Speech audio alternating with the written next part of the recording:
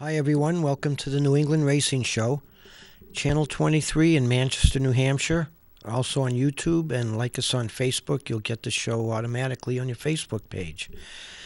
Well, this is our first show of the new year, 2015. And now you start thinking about the upcoming season. And it's not that far away. I think about 3 months away from now is the icebreaker at Thompson. And even before that, if Waterford opens up on time, they have their first race. I think it's the last weekend in March.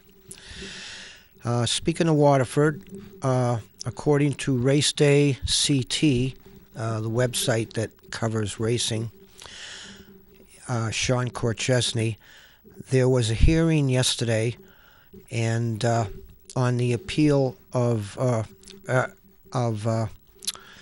the gentleman that is appealing the sale of the track, and his appeal was denied, or his motion for reconsideration, I should say.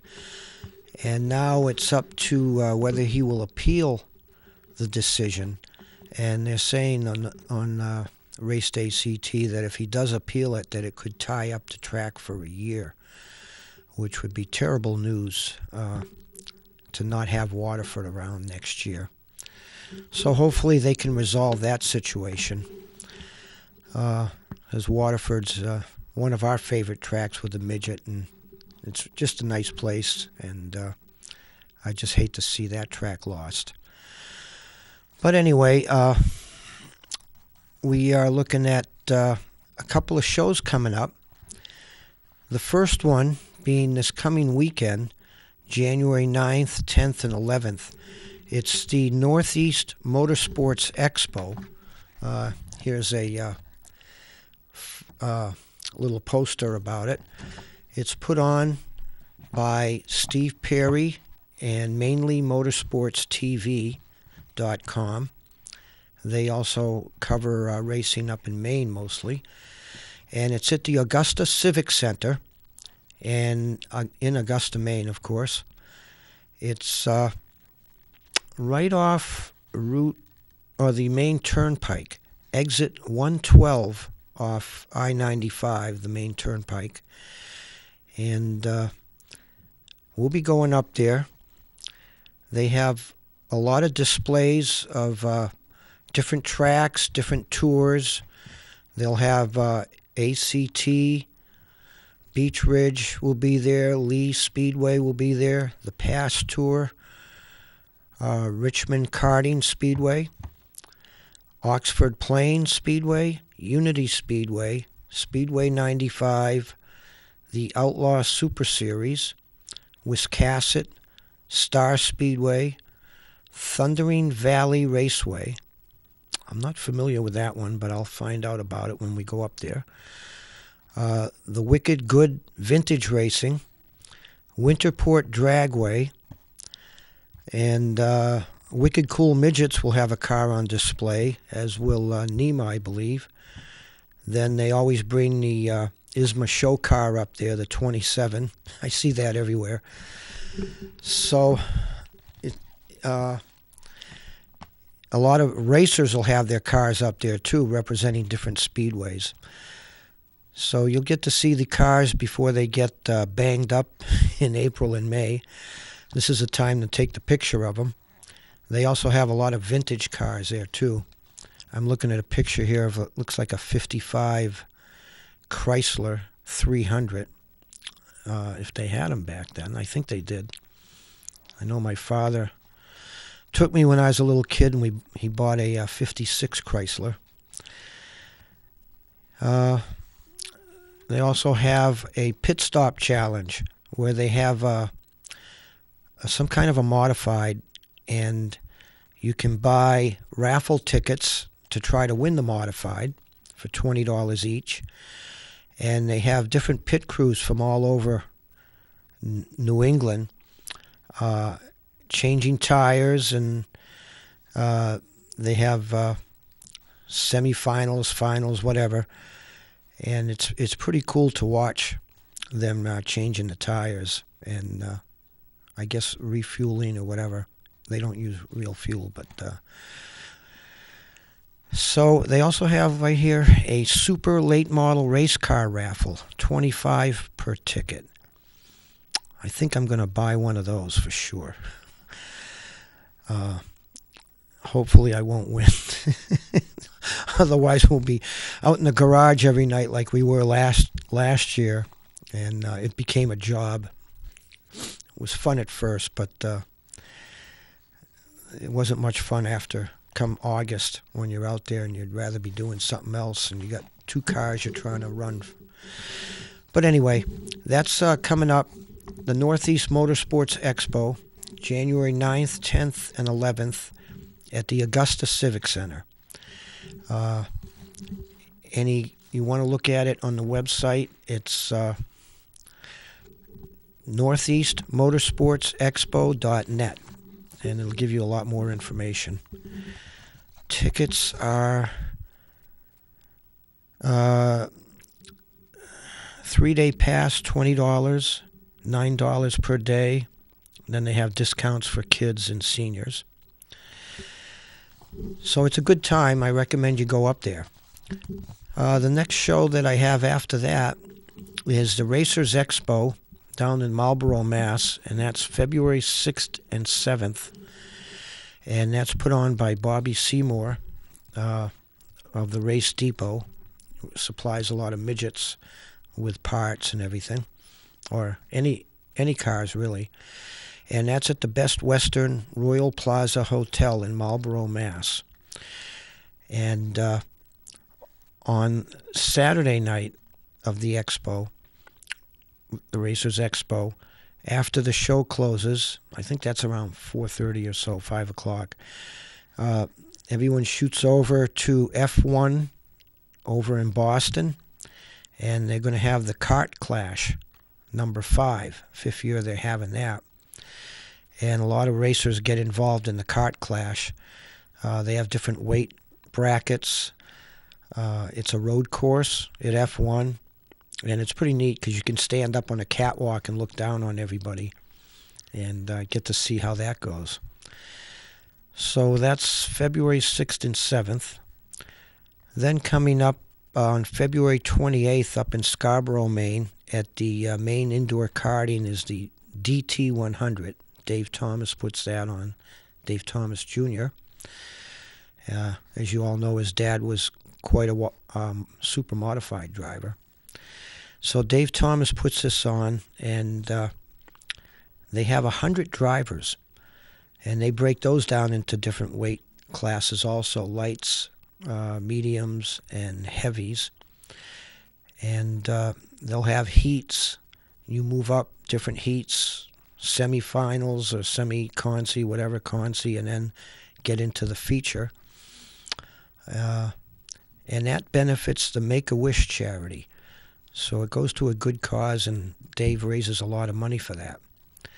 And this year, as they did last year, they're having Burt Myers from Bowman Gray Stadium will be up there. He said he's not going to ram people like he does down at Bowman Gray because he'll probably get black flagged. Anyway, those are the 3 big shows coming up. And now in the 2015 season, I can pass along a little information as to what's going on. Tours, they're going to have the PASS Tour, and ACT has joined forces, and they're going to do joint races, ACT and Hab Pass at the same day. It's several different tracks. So this is your chance to get to see 2 really quality divisions the same day. I think they'll pack the place wherever they go. Also is the Granite State Pro Stock Series. Mike Park puts that on. It's sort of a takeoff on the PASS Tour, but for people that don't have, maybe don't want to travel so much, is the Granite State. And Mike said they have, it was 11 or 12 races this year. They're going to be a lot of local tracks. NASCAR Modifieds are mainly at Thompson, Stafford, and New Hampshire Speedway. The Modified Racing Series, also known as a Valente, sponsored by them. They'll be around at a lot of local tracks. There was a talk about them splitting up into different series, but I don't think that's going to happen, seeing as how all the schedules are pretty much made out. ISMA, International Super Modified Association, they're branching out all over the place. Michigan, Canada, and they have a limited Northeast New England schedule this year, mainly August and September. And August is the 75 lapper at Lee Speedway. I think it's called the Ollie Silver Memorial or something, which is a really good show, so I recommend going to that, which we will. September, the weekend after Labor Day, is the Classic at Star, 150 laps. And then they'll be at Thompson for the World Series. Last year, they went to Lee on a Friday and Waterford on Saturday, but the Waterford, as we know, is up in the air. And we'll see, maybe they'll get that straightened out. NEMA is Northeast Midget Association, is all over the Northeast, and they have races at Monadnock, White Mountain, Lee Speedway, Oswego, Evans Mills, and maybe Waterford if they open. Also, the other midget series, the Wicked Cool Midgets, which I'll disclose I'm the director of. It's pretty much a focus series. Are going to be racing several times at Star, twice at Hudson, 3 times at Beech Ridge, and twice at Oxford Speedway. So it'll be a New Hampshire and Maine series. So people that run Focus engines, they run NEMA Lights or the Wicked Cool Midgets, between the two series, they'll have about 18 to 20 races, which is really a lot of racing, should satisfy people. I guess there's a street stock tour this year. I'm not sure the name of it, but they'll be touring around. Then if you like dirt, which everybody does, and they're going to be DMA, Dirt Midget Association, will be racing like they did last year every other week at Bear Ridge. And then the SCONE, Sprint Cars of New England, which is pretty much a New England World of Outlaws traveling show with wings, will be racing at Bear Ridge and Legion.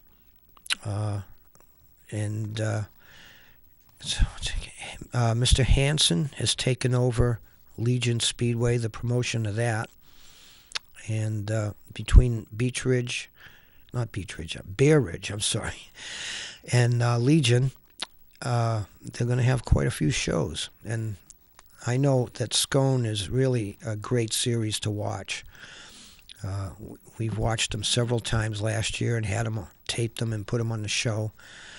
I hate to say this, but I ended up calling it the Dan Duville series because he always seemed to get to the top and finished in the top 2 or 3, as did a couple of the others there. Chris Donnelly and, oh my God, who's the others? Anyway, you would watch, they'd all start near the back and they'd all finish near the front. So it was quite a series to watch. As far as here in New Hampshire, Star Speedway made an announcement at their banquet that they're bringing the small block supers back to Star where they started. And they're going to replace the modifieds as the headline division. And Star's first race is May 9th.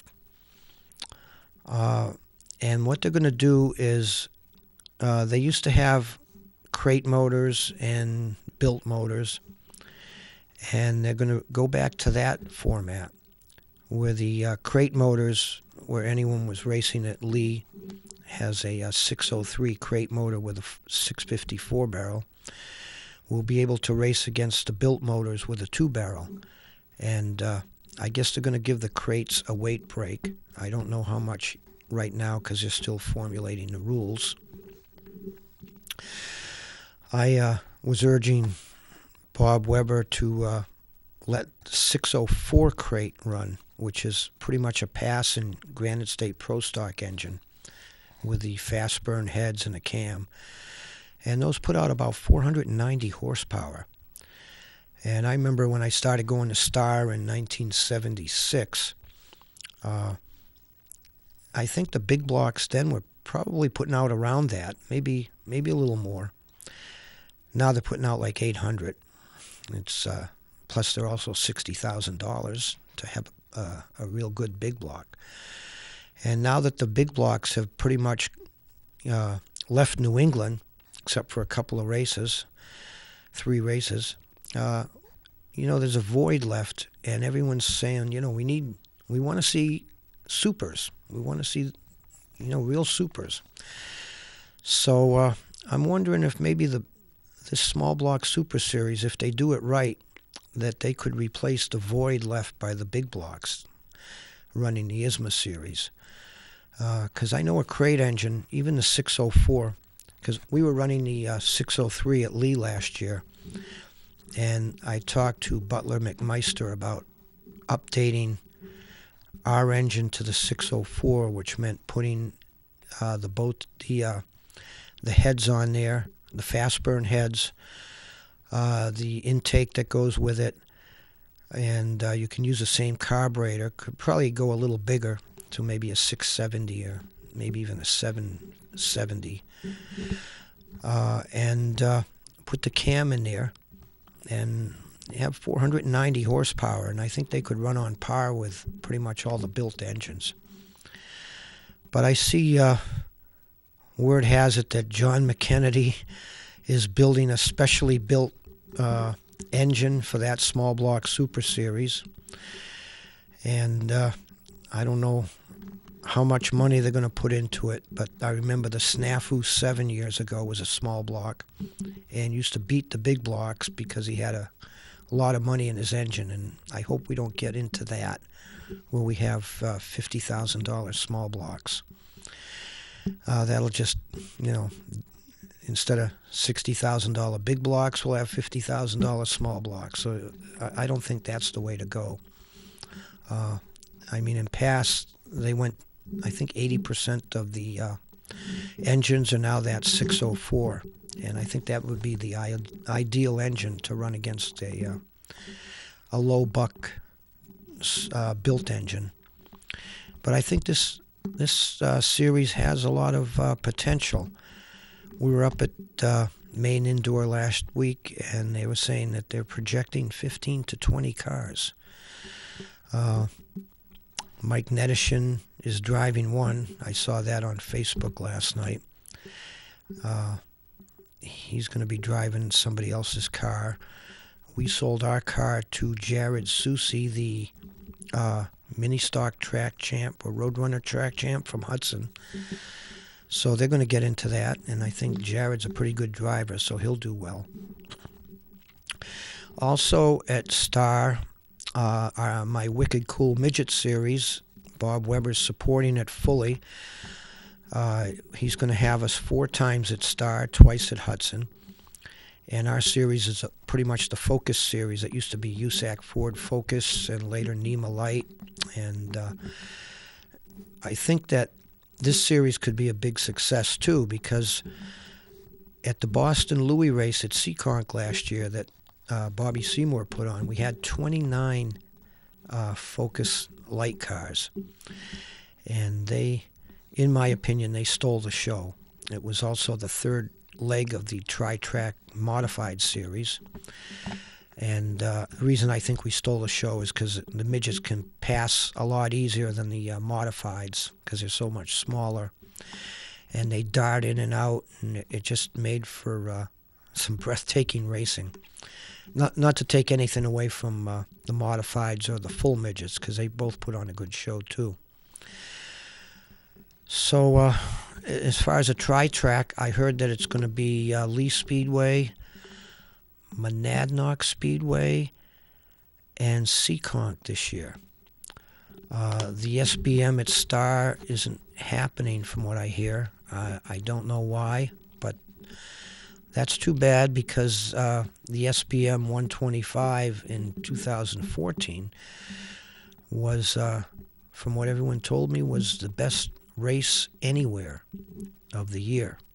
I think we had a conflict and I had to go somewhere, but it's too bad. I'm sorry I missed that because the year before I took my son PJ out in the infield and we stood down in the first and second corner by the light pole. So you got the cars going through the corner about 30 feet away from you, and we couldn't hear for 2 weeks after that. Or he couldn't. I couldn't hear anyway. From standing there watching big blocks for 20 years. Lee Speedway is pretty much going to run the same format as last year. They're going to run the small block supers with crate engines, no built engines. Late model sportsmen, hobby stocks, and I hear they're splitting the Ironman division up into 4 or 6 cylinders. So I think the 4s didn't have many cars and they ran them together, but doing this they probably should have a lot more cars. And they'll be running Friday nights and Star on Saturdays. The only difference here, besides the built engines and crates at Star, I hear Star is running American Racer tires, and Lee runs Hoosiers, and has always run Hoosiers that I know of. That might make it a little harder for cars to go back and forth.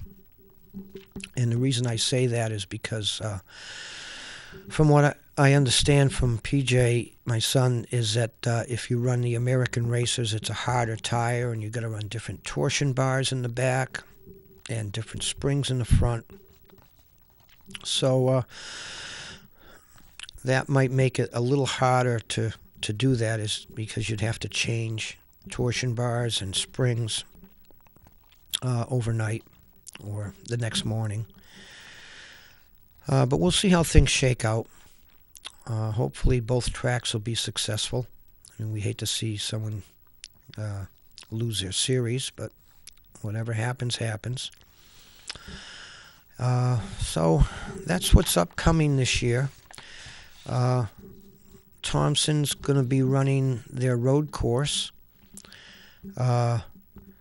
PJ wants to run this series. He said it's the 24 Hours of Lemons. I said, we're going to run 24 Hours of Le Mans? What are you, crazy? He says, no, the 24 Hours of Lemons. What's that? He says, well, you buy this crappy old 1996 Honda or Toyota or whatever, 4-cylinder, and you go up. They have, I guess, one race at Thompson, one at New Hampshire Speedway, and one other one at some other road course. I can't remember. And you go out and you have a good time. I don't know about smashing into each other, because road courses, you don't really do that. But you go out, and I think they go for like 6 or 8 hours. And you'll alternate drivers, and it's pretty much a fun time. So I says, that sounds pretty good. You know, we worked on our Super and our Midget, our NEMA light car, being out in the garage 3-4 nights a week for 3 or 4 hours each night, chasing points with the Super and the light car. It just got to be a drag, and PJ felt like let's put some fun back into this, even if it's pretty much taking a year off by selling the Super. We still have 2 Midgets, which we're going to be driving. But anyway, the 24 Hour of Lemons. So I talked to somebody else about that, Tony Nicholas, and he thought it was pretty cool. He's going to see if he can pick up a car. I think this is going to be a big hit. So we'll keep you updated on that. We'll be going up to Bear Ridge Speedway for sure, watching the DMA Midgets and Scone. We'll go make it up to Legion. The only track we didn't get to the last couple of years since I did this show is White Mountain. But NEMA's going to be there this year, so hopefully we'll be there with them, and we'll get to show you some action from White Mountain. I hear it's a pretty nice little quarter-mile asphalt track. Riverside Speedway up in Groveton was actually sold for $85,000, I hear. I don't know why it went so cheap. Maybe because it's next to the, I think it's the Connecticut River, and it gets flooded out occasionally. But that was foreclosed on and went for $85,000. Twin State Speedway was recently sold to a group of four people that are into racing, and they're going to race Friday nights. So we'll see what happens with those two tracks. I don't know if we'll get up there because Riverside is quite a haul, but hopefully we'll get up to Twin State. NEMA was going to race there, but I think that because it's a Friday night track with all the traffic on 495 and everything, it would make it hard for people to get up there. So I don't see that on their schedule. But when it was a Saturday night track, it was a lot of fun to race that place. It's got a nice pit area. Dennis Fleury was really nice to come around to everybody's trailer and shake their hand, thank them for coming. So I talked to Mike Parks with the Granite State Pro Stock and trying to get advice on trying to get the Wicked Cool Midgets going, and he said that what you got to do is build a following so that when you go to a track, you get a few hundred extra people through the front gate, and that's what helps the track be successful. Because we don't want to see all these tracks just become bat gate tracks where you pay for your own racing. We want this to be a great spectator sport. So we're trying to develop a following here where when the Wicked Cool Midgets or just like Granite State come to your track, it's a special event. And I'm not sure if that's why the modifieds weren't too successful at Star, because the modifieds race everywhere. And when Valente Mods started, it was pretty special when they came to, say, Lee Speedway. They'd bring in a lot of extra people. But now that they have so many races, the Tours racing, there's just so many races now. The Spring Sizzler used to be, special, and now it's just another race. So we got to be careful about overexposing the sport. But I think that there is room for the midgets because, there's not many of them around, and when they come around, it's not run as a weekly series anywhere. So you have the Dirt Midgets, the Wicked Cool, and NEMA, and I think they can all do pretty well. And we'll see how the Supers do at Lee and Star. Okay, well, that's it. Thanks for joining us. We'll be taping at the Northeast Motorsports Expo, and we'll have a lot to show you next week from there. So we'll see you then.